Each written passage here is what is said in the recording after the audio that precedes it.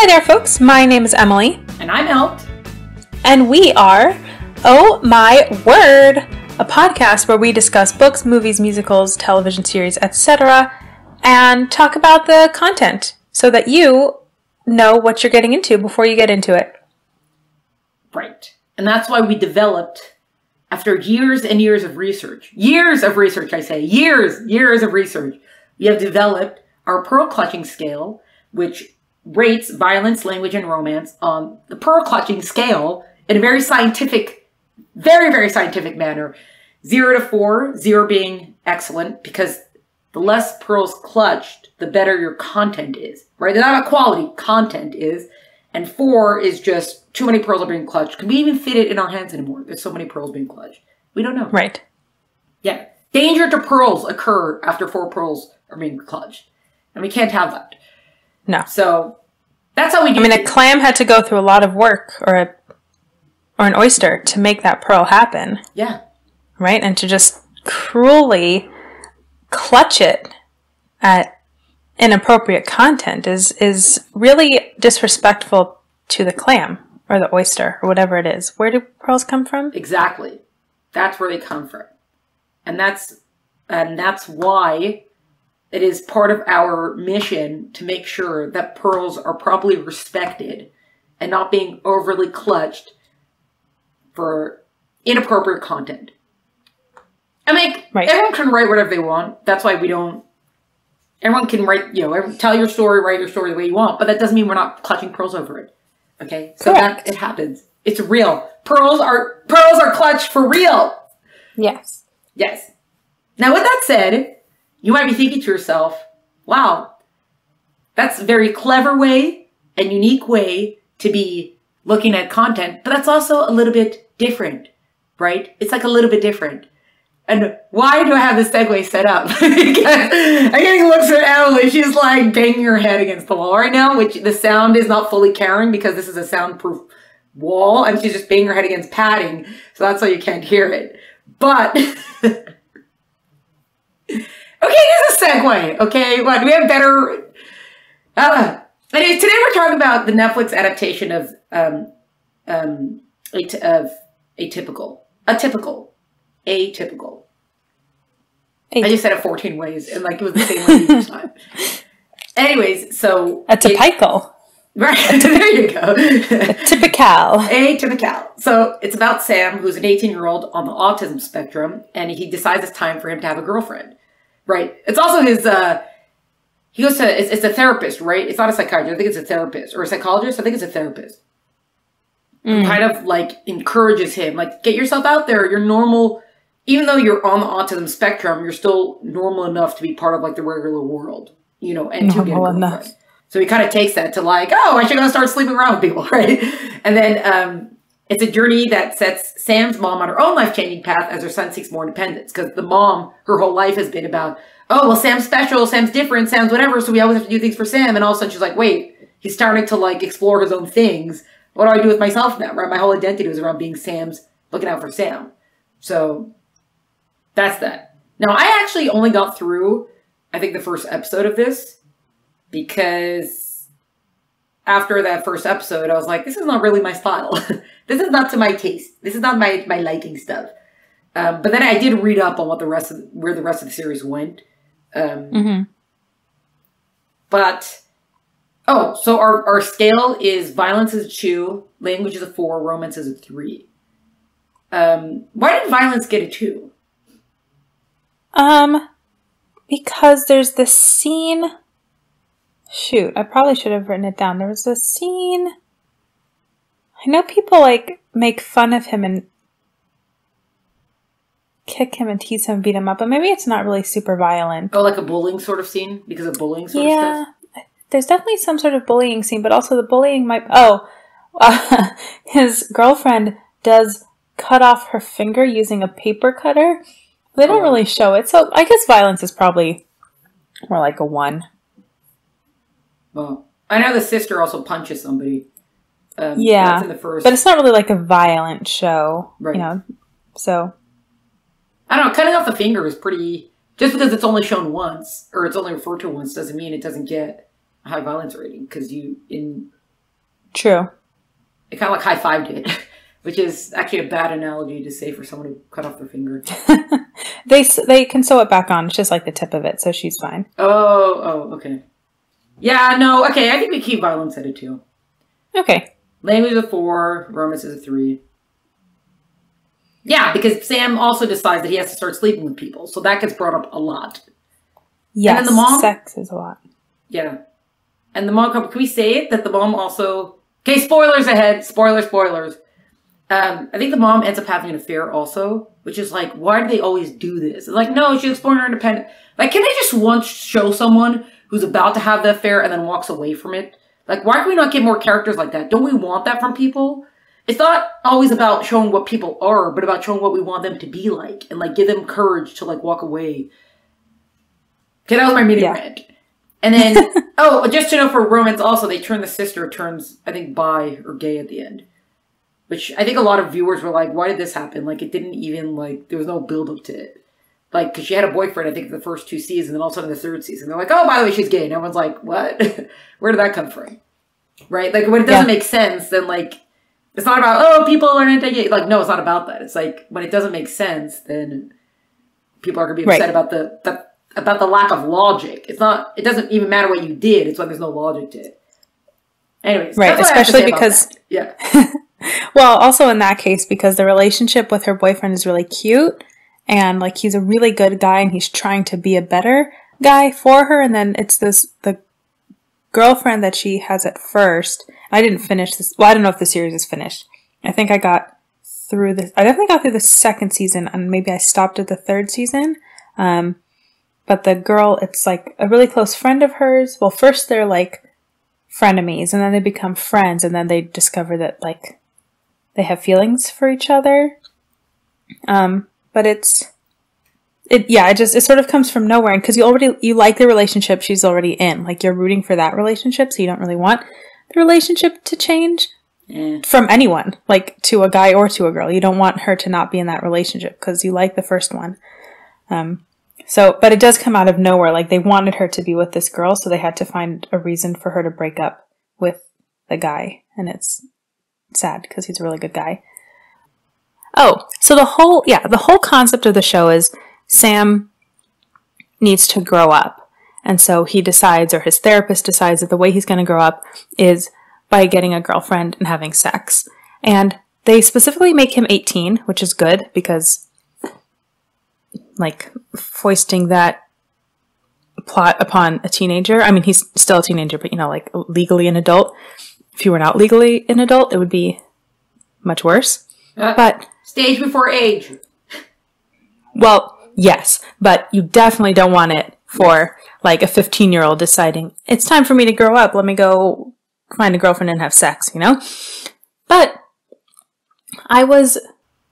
he's lived his whole life under his mother's loving thumb, right? Because she's, like, overly protective and loving of him. Are there not other ways that he can show his independence? And there do end up being other ways. You know, like, he moves out and he goes to college, which no one thought would happen, and all these things. But, like, that the premise is him getting a girlfriend and having sex almost feels demeaning. Like, I think it's cool that they have the representation. They have an autistic main character. That's different. You get inside his head. We get to hear his thought processes, how he looks at the world a little bit, so it's different. And then the whole thing is about getting a girlfriend and having sex, as if that is, like, the indication that you're grown up and ready to take on the world by yourself, you know? Yeah. Why can't it just be about him, like, getting a job and becoming financially independent? Because that's, like, a really big deal. Yeah. Like, a huger deal. In fact, I think he actually has a job that he's been holding down for several years. He works at, like, not exactly a Best Buy, but something along those lines. Right. So here's a question for you, Elt. The show is about teens, right? He's a teen, his sister's a teen. They're the main characters. The parents are sort of supplemental. Is a show supposed to be for teens if it's about teens? Like, is Netflix's goal with this show that it's for a young adult audience, or is it for an adult audience and it just happens to be about young people? Oh, that's a very good question. Because you know what? That comes up in books also. Yes. Because it makes a difference, I think. I mean, I still, Yes. we still would clutch our pearls because of the content. And once you start talking about teenagers having sex, it's still uncomfortable, probably more uncomfortable if it's for adults than for kids.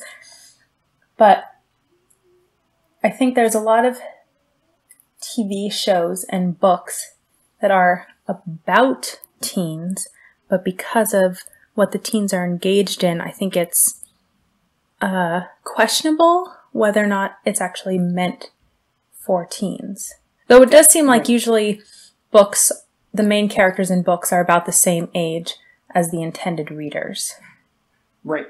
Well, so here's the thing. In books, you do have sometimes, like, it's shelved under adult novel, and the main character, or one of the main characters, is still a teen. There's also always, I actually once spoke to screenwriter. His name is Aaron.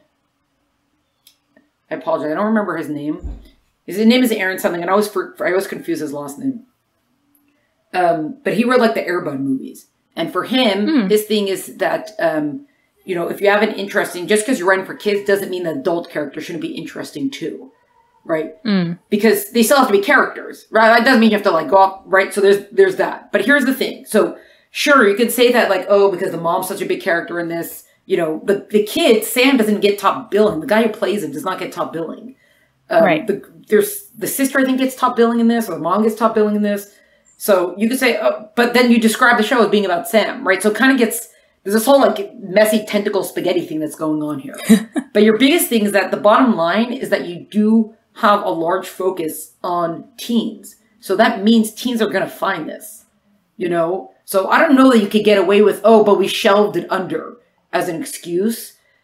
I'm, like, sure that might protect you from, like, Netflix doesn't have doesn't have to be part of the rating. Like, they do, like, their own thing for ratings. They don't have to have official ratings for it. I think just, like, 13 plus. But just because you don't have it, like, whatever. Anyway, I'm looking right now, actually, to see what Netflix shelves it under. They put it under, there's 4 seasons altogether. Yeah, teen TV shows. TV dramas, TV comedies. So it's interesting because though it starts off being about Sam, like all TV shows, especially in the second season, though this one I felt like even in the first season, because in the first season is when the mom has the affair, it's ostensibly about Sam. Like, he's the main character. Yeah. But that ends up being so dramatic with, like, the mom's affair and the sister and her boyfriend, and then how the mom and the dad are dealing with the affair. I do kind of like, I don't totally remember how the whole affair resolves, but I kind of like that the dad is angry. It's not just like, I don't know, I thought it was dealt with in a real way, like they were working with each other, but also like, but you've also done this thing and I'm not just gonna move on and forgive you for it. Not that I think people shouldn't be forgiven, I just thought that the way they dealt with it felt a little bit different, at least maybe, from other TV shows where there are affairs, which seems to be a lot of TV shows where there are affairs. But you're right, it's interesting because it's about Sam, but then it really, and maybe that wasn't enough to sustain it. Maybe they realized, okay, we have these interesting characters and this sort of interesting premise, but actually Sam is not enough to sustain this show on his own, like his journey. Also, like, he kind of gets a girlfriend fairly quickly, so yeah. It's yeah.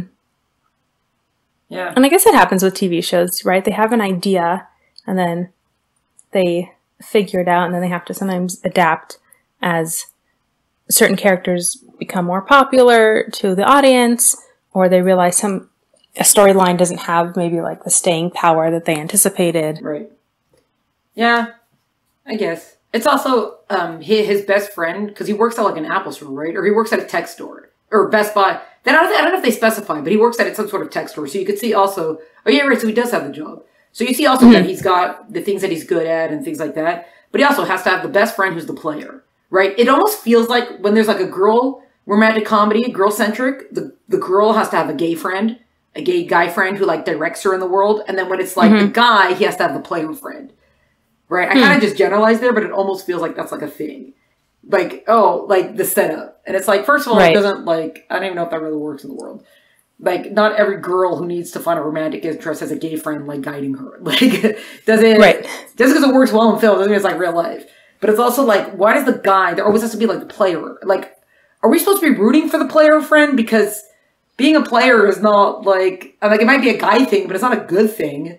Like, and why are women supposed to find that attractive if a guy's a player? Like, why would someone think it's attractive to like just hook up with a guy who's not calling you the next day? Like, Right. I don't understand it. Like, it's one thing if you're like, oh, he's so suave and he's rich or whatever, you know, the tall, dark, handsome thing, like, fine, whatever. But that's not like a player. That's just, you know, he's got the tall, dark, and handsome, right? Or whatever it is. But it's like the player, like, again, like, are we supposed to root for him as a character? I mean, he's our main character, he's our the supposed main character's best friend, but like, I don't get it.